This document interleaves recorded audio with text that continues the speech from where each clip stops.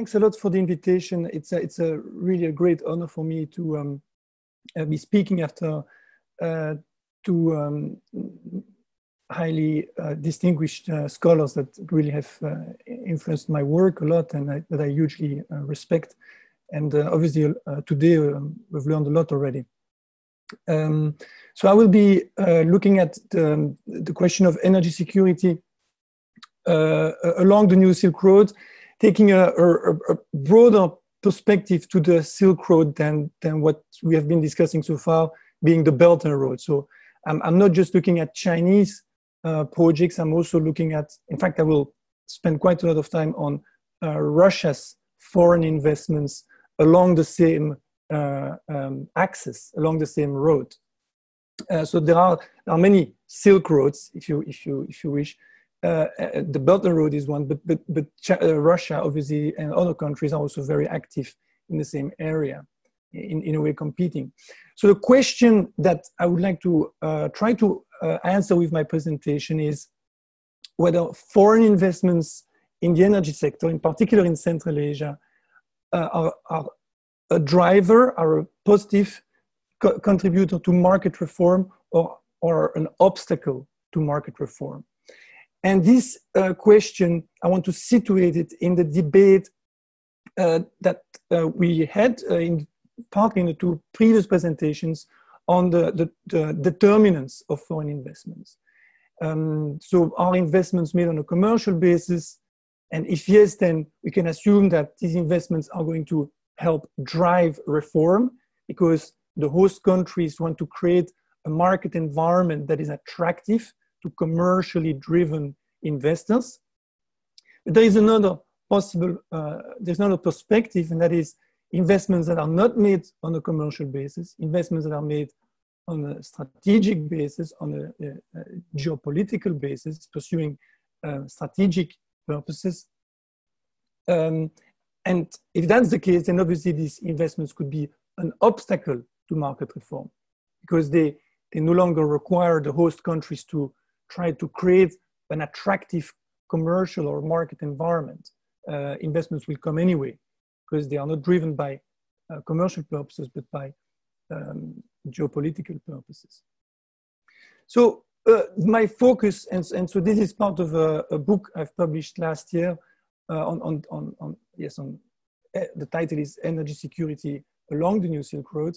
And the focus of the book and of today's presentation is on Central Asia. Now, Central Asia is a fascinating case study for energy research, obviously.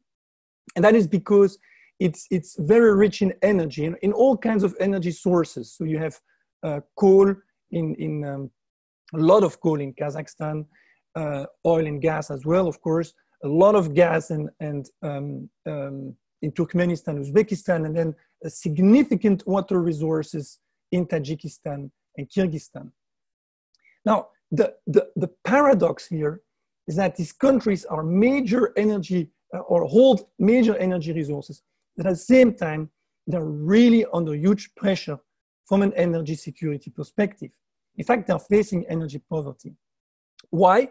Well, because they have not invested sufficiently in maintaining, in modernizing, in expanding their downstream energy infrastructure. I'm mainly referring to electricity, but also combined heat and power, district heating, and of course also gas supply. And I'm focusing really on the supply of these energies to the local population, to the local industry, rather than their exports to China. At the same time, there are huge institutional constraints that are making it difficult to operate in these jurisdictions. And the region is of high strategic relevance. It's obviously, I mean, some have said it's in the middle of a new great game between China, Russia, the EU plays a role, Iran, India, the US, of course, as well. And the question is the extent to which this great game, this geopolitical relevance of the region influences on local energy security, and then on what states need to do to achieve local energy security. So now I'm a lawyer. I work for the Faculty of Law at CUHK. I teach and research energy law, energy regulation. And so when we look at energy security, we look at it from the perspective of market regulation. And so this is, of course, also economic, but there is also a regulatory dimension to that, legal dimension. And usually, in many parts of the world, energy security is achieved through the creation of market incentives, signals to investors. This is particularly the case in liberalized markets, in reformed markets. And the textbook reform requires prices to be deregulated. That means forms based on supply and demand. If prices are not deregulated, then tariffs must be at cost recovery levels. Tariffs remain anyway in place for natural monopolies, the networks. Payment collection must be ensured. And the textbook theory also actually advocates the role, the positive contribution of foreign investors. Foreign investors have a positive role to play in reforming markets. As I said, if states want to attract commercial companies, private companies, they need to create the right market conditions. And so the World Bank and the ADB and the EBRD have been advocating these textbooks reforms in many parts of the world in order to create a commercially viable environment for investments in energy security. So let me start with the first component, which is price deregulation. So again, if countries want to achieve, or if countries want to attract investors on a commercial basis, following the textbook approach, they need to open price formation to the market. So free market price formation should be the rule. And this is what has been advocated in Central Asia, and to a certain extent accepted by the Central Asian countries. So they have followed this textbook approach, following the instructions of the World Bank. Now, far from all countries, but some of them have actually tried at least, or somehow recognized the idea. And at least in one case, Kazakhstan, they've actually implemented deregulation for a little while. Very quickly, the government re-entered the price formation space, interfering with prices, capping prices. One very interesting case is, it's actually an arbitration between the American Energy Systems Company against Kazakhstan, where the American company invested at the beginning of the 2000s, hoping that Kazakhstan would follow the reform promises it announced, following the textbook template proposed by the World Bank, and as recognized in the regulations and the laws of Kazakhstan. But very quickly, the company faced interference with price decisions. And very interestingly, what we see in Kazakhstan is the idea of forcing the company that makes a profit from energy prices, from energy sales, to actually reinvest that profit in the infrastructure. Now, this might sound kind of, I mean, from a purely commercial perspective, it might sound shocking. It can actually be explained based on some legacies, some institutional legacies that date from the Soviet Union, where during the Soviet Union, companies could actually get a profit from their activities, but they had to reinvest that profit in further developing the infrastructure. So we see here, the point I'm trying to make here is that Kazakhstan, in order to attract commercially driven investments in its electricity sector, adopted textbook reforms, but very quickly actually failed to implement these reforms because of some deep-rooted institutional legacies. As I said, this idea of distrust of the market and use of profit to finance infrastructure. Tariff reforms, as I said, are another key component. Now, in principle, tariffs have to be cost recovery and guarantee a certain profit to the investors. In practice, and so that is actually recognized in most laws, if not all laws, of Kazakhstan, of Central Asia, sorry, the natural monopoly regulation, laws and regulations. In practice, however, prices, tariffs remain exceptionally low in most jurisdictions, and companies really struggle to recover their costs, in sometimes even their operating expenses, let alone their capital expenses. And this is really because of the social sensitivity of price increases. So the World Bank, the Asian Development Bank have been advocating ambitious tariff reforms based on the principle of cost recovery. But this has really been very difficult to implement because of this, again, deep-rooted institutional informal constraint, which is social sensitivity of energy pricing. And this, I can really illustrate, I mean, how sensitive pricing is based on the 2010 revolution in Kyrgyzstan, where the administration was essentially removed from office, partly following a decision by the government to actually increase electricity prices. So again, we see here a very significant institutional barrier to moving towards a commercially oriented energy market. Payment collection is another major problem in Central Asia. Laws and regulations recognize energy as a good, and if buyers do not pay their energy bills, they are supposed to be disconnected, and courts actually play a role in enforcing that. But there are major institutional obstacles actually to the implementation of these laws and regulations, and even judicial decisions. And several important aspects include, for instance, the role of strategic players, such as the aluminium industry or the agricultural sector. They are playing such an important social and industrial function that the government can actually be reluctant to enforce payment. And in fact, it's a way of subsidizing them, to let them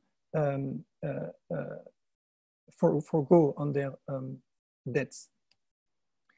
So what do we see? We see lasting institutional constraints, and to some extent that can be linked to the social, to what happened in the Soviet Union. Now, I know in Central Asia there is kind of a feeling that they don't want to hear about the Soviet Union anymore, and they moved on, but still, I believe that many of these barriers that I have identified can actually be traced to what was happening in the Soviet Union, some of the economic approaches that governed the organization of energy markets in the Soviet Union. And so these are deep-rooted problems. You cannot just reform them easily by implementing just or adopting a textbook approach as advocated by the development banks. Now, taking that into account, what is the role of foreign investments? Now, as I said, in principle, foreign investments are supposed to play a positive role. They are supposed to first drive reform. As I said, if states want to attract foreign capital, they will create an attractive commercial environment, but possibly based on the textbook reform. At the same time, foreign investments are expected to improve efficiency. They are expected to make investments in efficiency improvements. They are expected to be more stringent and ruthless, maybe even, in enforcing payment collection. And so what is the situation in Central Asia? Well, we've seen some foreign investments taking place and making actually a positive contribution. AES is one example, and it's a slightly controversial case because of allegations of corruption, but it appears that their investments have led to improved efficiencies, have led to modernization of some of the important power plants, combined heat and power plants, have led to improved payment collection. So they've actually made, according to some at least, a decent contribution to improving energy security. However, as I've said, their investment very quickly faced some very significant problems. Disputes on prices and tariffs were really a very central component to the significant deterioration of their business and eventually their decision to gradually leave the country. Yet, so we see a very negative experience here. It's positive in the sense that the foreign investor, to some extent, made a contribution to energy security, efficiency, payment collection. It's negative in the sense that eventually the business wasn't good. They ended up in a tariff dispute with the government, so they left the country. Yet, regardless of this negative experience from the investor's perspective, at least, what we see is we see investments taking place.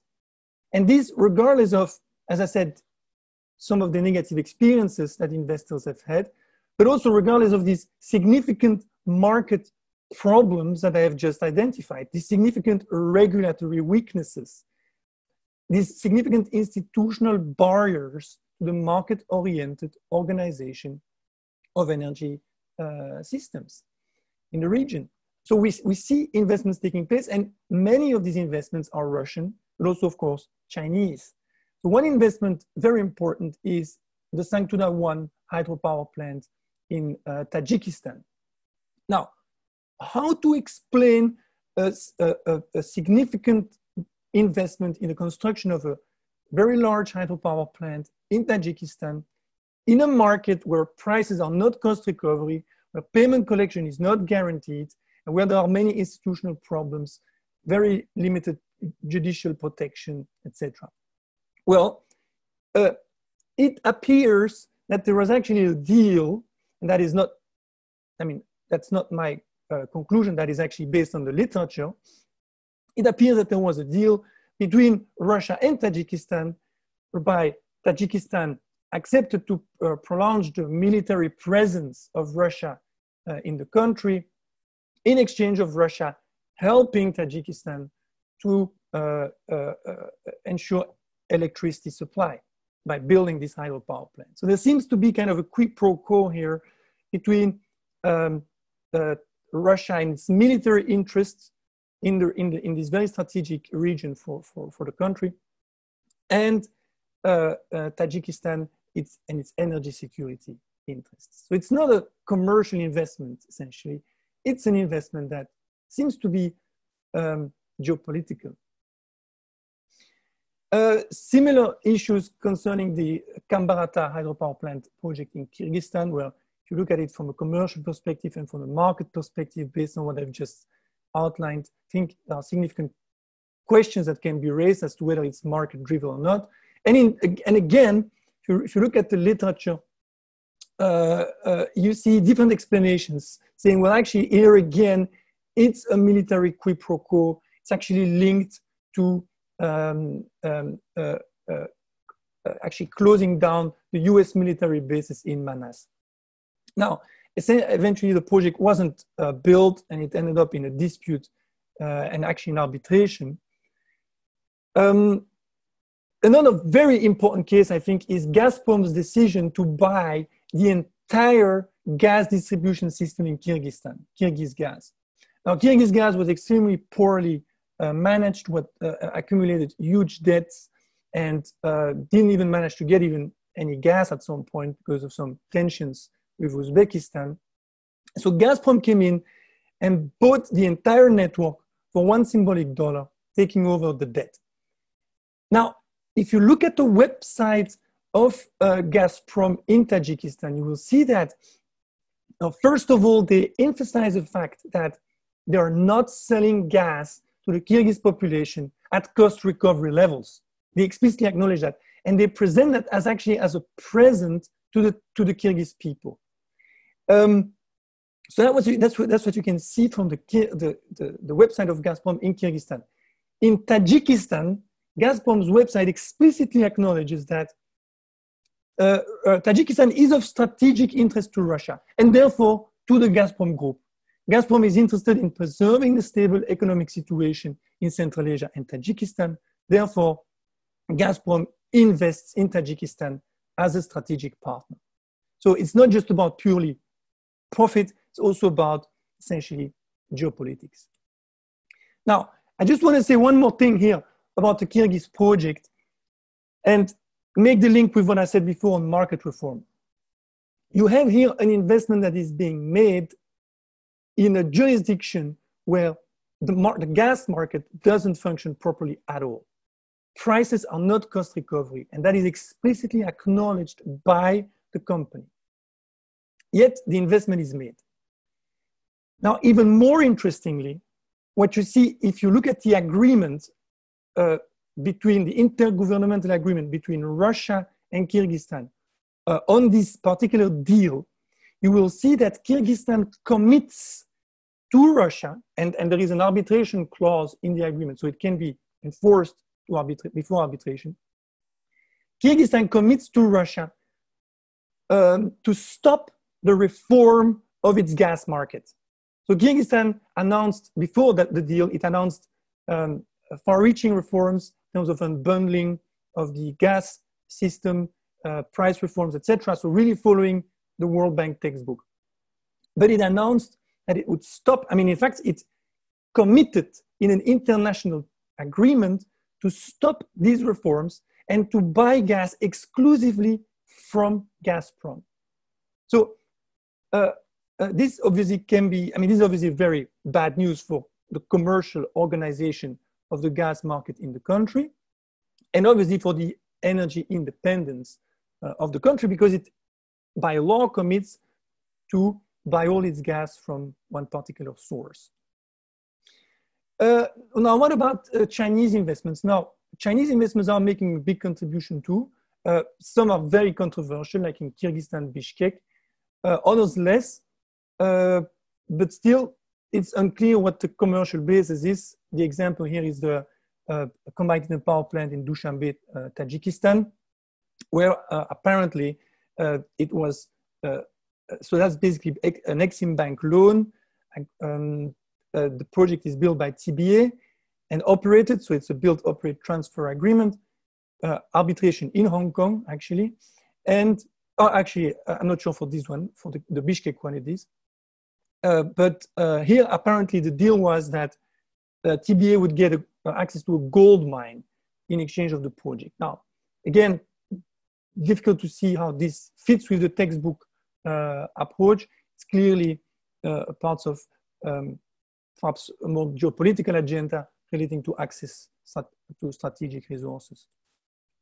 So what do we see here? We see that foreign investments are made in the absence of market reform.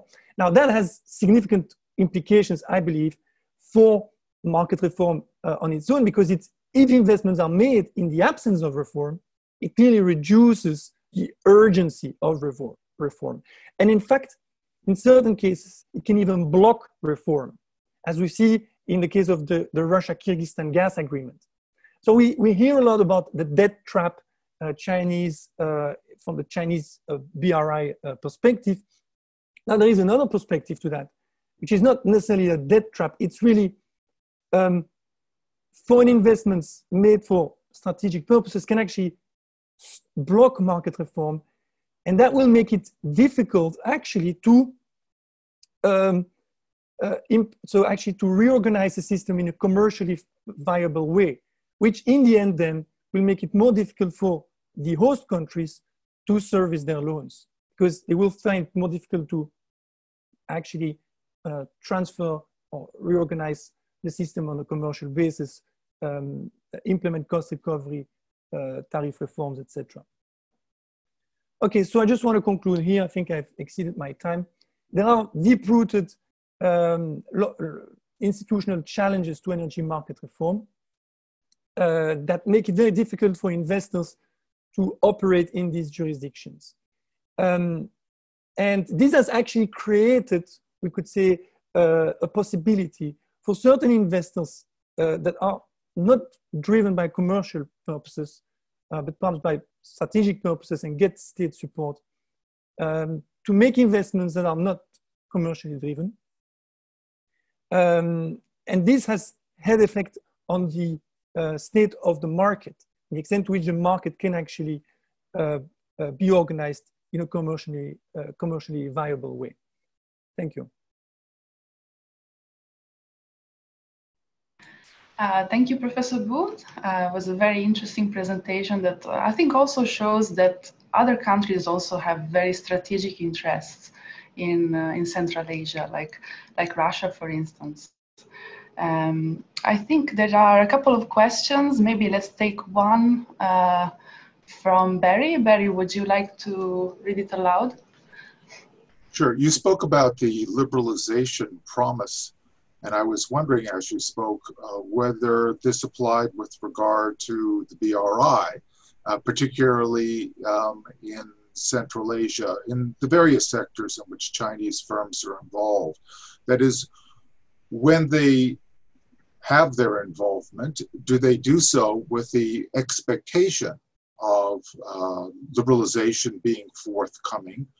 And has that expectation been met? Okay, so this is a very important question. And what I want to say is I want to link that to the discussion on conditionality of loans. When you see the World Bank or the Asian Development Bank or European Bank for Reconstruction and Development and other banks actually making investments in the energy infrastructure in Central Asia, and they are very important investors, obviously. They link that to certain conditionality requirements. And it's mostly linked to, well, textbook reforms in a way, or adjustments to it. And so this, for instance, is very clear from the EBRD publications and websites, but they are not the only one. And in China, you don't see so much of a conditionality. At least it might be a gold mine, but that's not formally, I mean, that's not, I haven't seen any kind of official proof of that. So there is much less of a conditionality in terms of reforming the market. And that is part of an additional actually problem in terms of reorganizing these markets on a commercial and market basis, because these investments are being made without demand of reforming these markets and making them more sustainable from, I mean, at least from a financial perspective, from a commercial perspective. And so you see, in a way, a kind of contradiction here between international finance institutions advocating for reform and then other major investors, for instance, along the Belt and Road, that are investing without conditionality. And that obviously doesn't necessarily contribute to market reform. Now, of course, another key question is whether the textbook reform is the right template for the Central Asian countries, and whether, you know, whether it's right to advocate liberalization, privatization, unbundling, third-party access, etc. And so here, perhaps China has a role to play in, you know, promoting an alternative market reform approach, and you know, promoting perhaps an approach that is less driven, less liberal in a certain way. Perhaps that would fit better in the institutional framework that I've just outlined. Thank you.